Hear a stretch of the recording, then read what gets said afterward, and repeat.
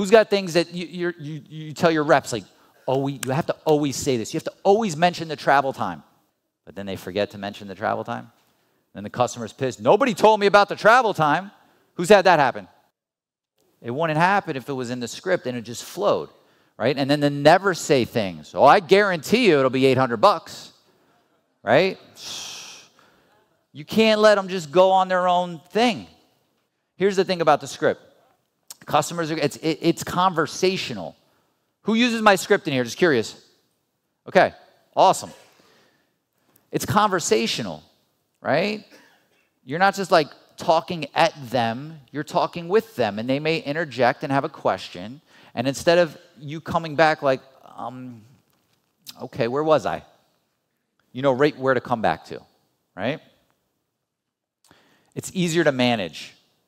You know, if you've got multiple people and they're all saying different stuff, how do you have any quality control there? How do you keep track of that?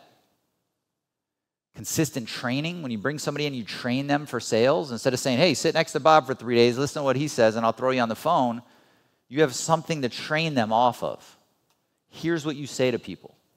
You know, what makes a great salesperson isn't that they're just a great salesperson. It's just that they know what to say and when to say it. This provides them what to say.